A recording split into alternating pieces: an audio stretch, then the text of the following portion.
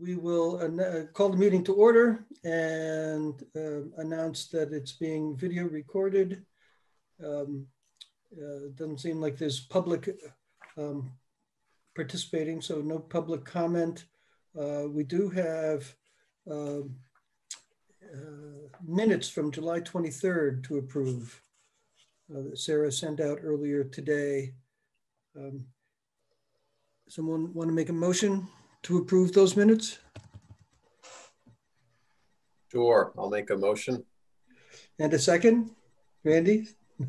I could see your lips moving even though you were muted. Any amendments or modifications to those minutes? Look good to me. If yeah, not, they look fine. all in favor? Aye. Aye. So do you need a roll call for minutes? We do, yeah. And every action, unfortunately, will be speedy. Kevin? Yep. Randy? Yep. Jack? Yes. Mason? Yes. Alec? Nodding. He's not muted. Oh, now he's muted. He's nodding. Yeah, okay. He's not, Jason? We'll take that Yes. as a yes. All right. Yeah, we can't hear you, Alec. Yes, yes, Oh, good. There you are. yes, yes, yes. Sorry about that. Now I can hear you. So much positivity, I love it.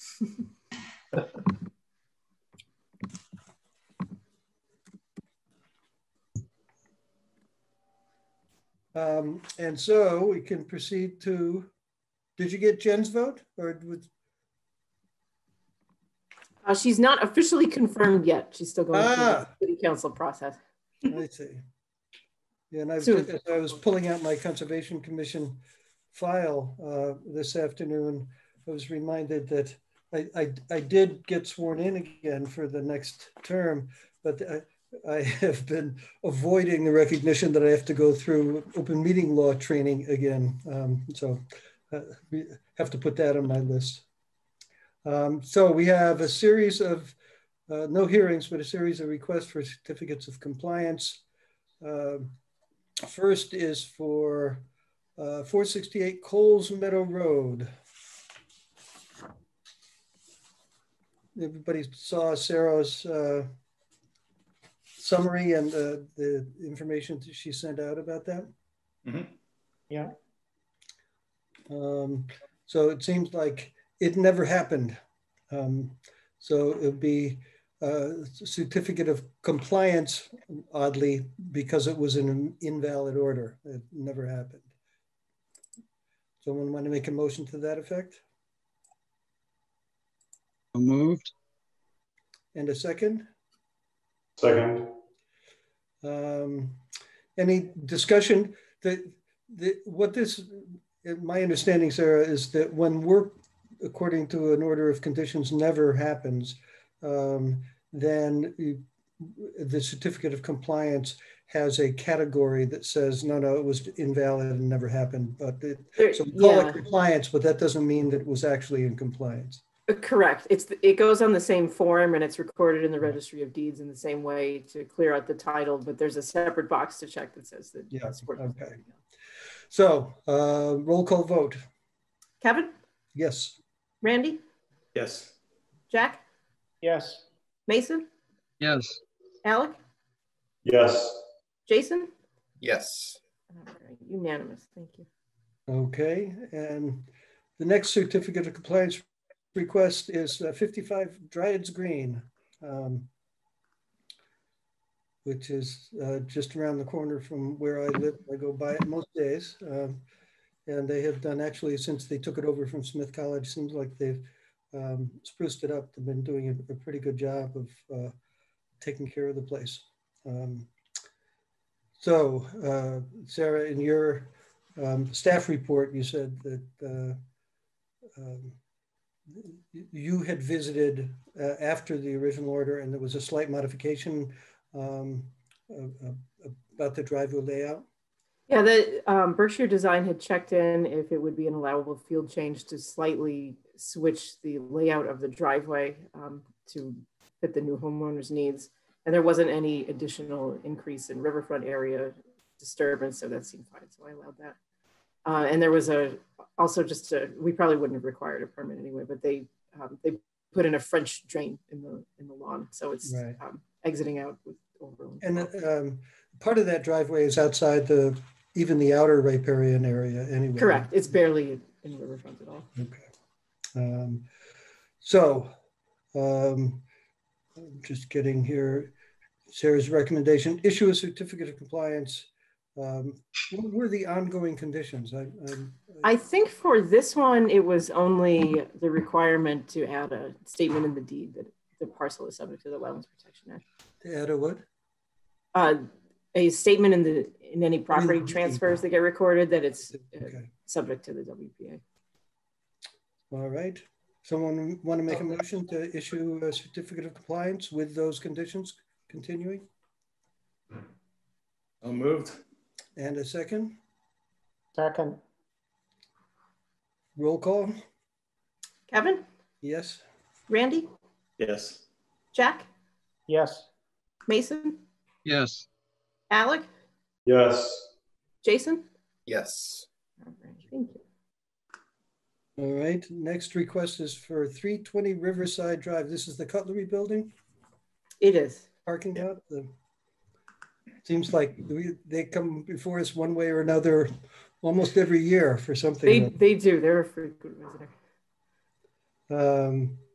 But let's see, staff visited the site and confirmed that the plantings are healthy, the site is stable, stormwater features were installed as proposed, and therefore we can issue a certificate of compliance with required ongoing conditions. And although they have come before us frequently, I forget what those ongoing conditions were.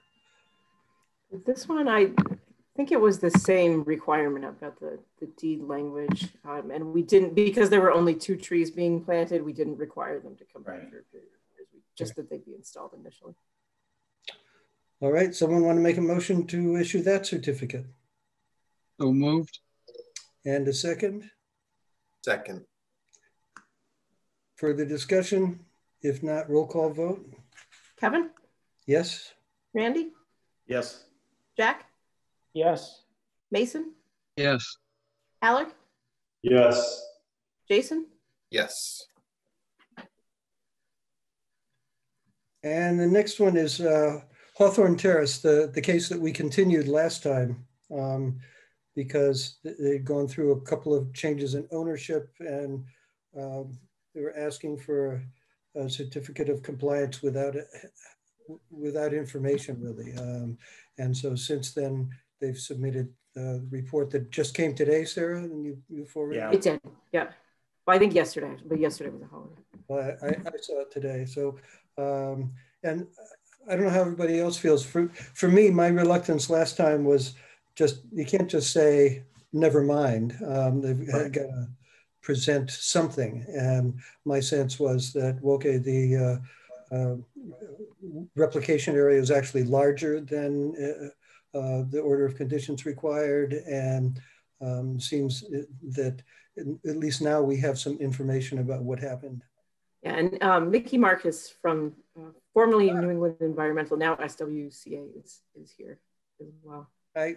Hey everybody, this is one of those old projects. I delineated it back in like 1991 or 1992. It's possible Mason reviewed it, but this is one of those cases where there was an isolated wetland, about 600 square feet, that was regulated by the city's ordinance. And so the NOI was just to the city, not to DEP. And we followed up in 1994, once it got planted, sent a letter to the commission then, I attached it. But then the property changed hands, there was no follow-up, no subsequent inspections, no subsequent certificate of compliance. So I guess the current owner is planning to sell the property and would like to just tie this up. The only other thing I would add is I did notice there were 2 items that you probably want to put in any certificate of compliance. One was, this thing is like a little basin with wetland vegetation around it, but somebody had gone in there and cut the herbaceous vegetation probably this year. So there were ferns and some other plants cut. I don't know why they'd go in there. It's pretty dense, but you may want to just remind the subsequent owners no cutting. And there was also, I found piping from an old irrigation hose down in that area. It may have been done way back to establish the shrubs, but at this point, they don't need to irrigate that. Is that, how much disruption would be required to pull it out of there? I think it's just pulling out the head of the irrigation hose. So Yeah. it's quite superficial. Okay. Yeah. Any other questions from commissioners? Sarah, the work was done. The follow-up wasn't done as completed, no as-built plan, et cetera, but the work itself was done. And you have some, and I'm just reading here now, as-built plan showing wetlands and all construction, including topography, was not provided, but a wetlands assessment and maps were included in this most recent supplemental information. The annual report was done only at the beginning and not in subsequent years. The disturbance shown on the plans of the driveway must be within the hatched area. What I didn't look back at last meeting's maps to see whether the most recent submission. Remind me, sir. It seems like the house wasn't built in a problematic area, was it? It was the no. The plans had shifted from the original proposal, but it seemed like everything most likely was within the hashed area. We don't have an as-built plan to know that for sure, but if it is out, it's out by maybe just a few feet. Yeah, if you look, no big concern. I don't know if the commission members have that report that I sent, but there's a photo called Photo 5, and the area I flagged that the area that's currently the wetland, but that entire corner of the lot is that hatched area that was supposed to be left vegetated, and it is. Yeah, I'm looking at it now. Okay, right. Okay.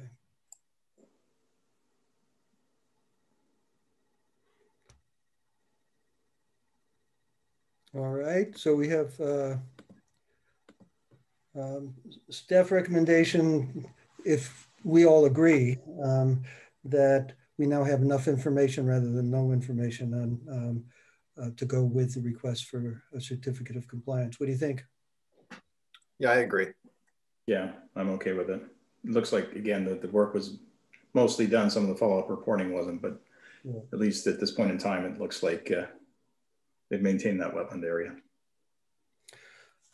Someone want to make a motion to that effect to grant that certificate with whatever the permanent conditions would then be communicated to the new buyer, but otherwise to grant that certificate?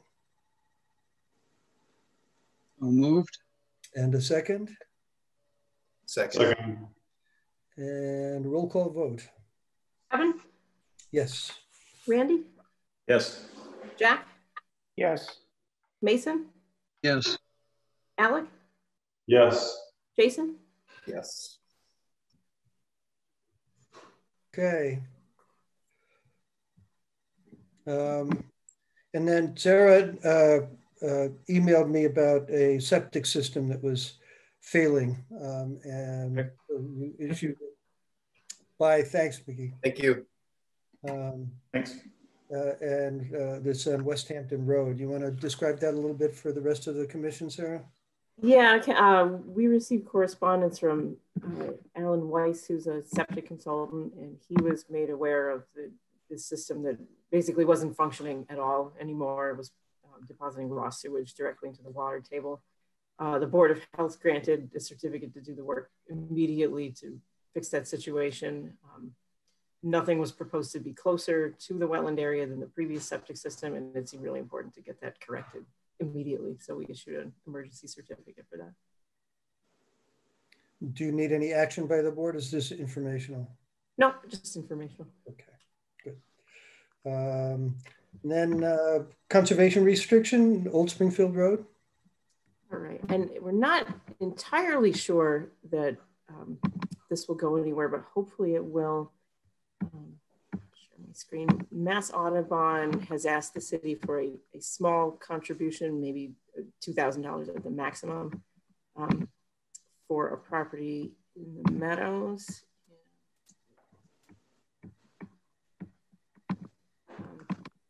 And in return, they would grant a conservation restriction to the city. They're still in negotiations with the property owner.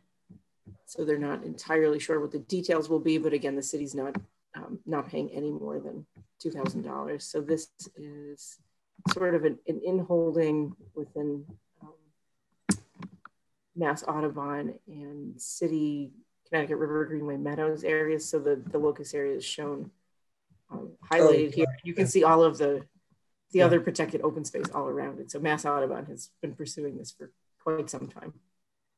So this seems like a win-win for everybody. It really won't change anything on the ground. It hasn't been actively managed, but it will provide Mass Audubon some floodplain forest restoration opportunities. Good. Yeah, that's good. Always glad to see more of that, especially adjacent to substantial areas like that. So you need a motion to accept from the commission or not? Correct. Yet? At this point, just so we can start moving forward, it will be going to city council as well. So we'd like to say for sure that we have the conservation commissions okay, so to do that. Someone want to make a motion to accept that conservation restriction for that parcel? I'll make the motion. And a second? Second. Any further discussion? If not, roll call. Kevin? Yes. Randy? Yes. Jack? Yes. Mason? Yes. Alec? Yes. Jason? Yes. All right, unanimous. Thank you. Okay. So our next meeting is in December, right? Because 2 weeks is Thanksgiving. It is. I don't know how Thanksgiving has snuck up on us already, but so the next meeting will be December 10th. Yeah. December 10th? Yes. Yes, okay.